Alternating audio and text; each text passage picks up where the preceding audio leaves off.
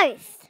Banana bread. It's a definite favourite as a snack, dessert or breakfast, but a lot of the banana breads we find at our local cafes are loaded with butter, sugar and surprisingly salt. Well, paediatric nutritionist Mandy Sacher is here with us today and she's going to show us how to make her healthy banana bread, which tastes just as good without all the nasties, and it's school friendly. Hi Mandy. Hi Carly.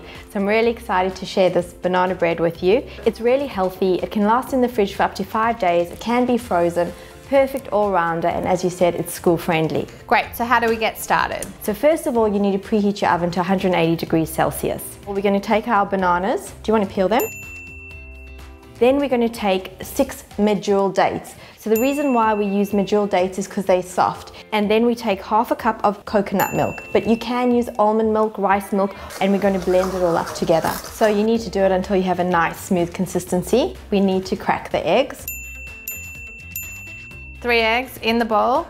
Next, we're going to use half a cup of coconut oil. Coconut oil is super healthy for children, antibacterial, antifungal, and it gives food a really sweet taste. So now we're going to blend that again. So this banana bread uses whole grain spelt flour. I like spelt flour as an alternative to wheat. It's really high in fiber.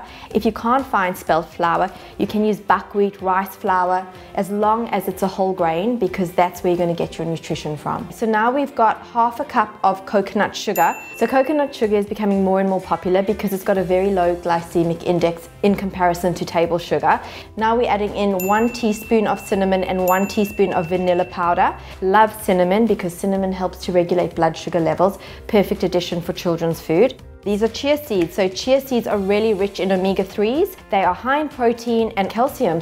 1/4 teaspoon of Himalayan rock salt, 1 teaspoon of baking powder and 1/2 teaspoon of baking soda. So once the batter is ready, we're going to grab a loaf tin and we're going to oil it with coconut oil. Pour the batter into the loaf tin. So now we're ready to put in our preheated oven.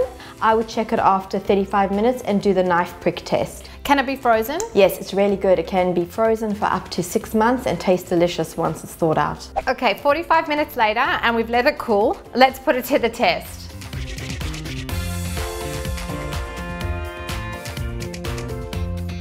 For more of Mandy's delicious recipes, head to her website, which is on screen now, and don't forget to subscribe to our channel.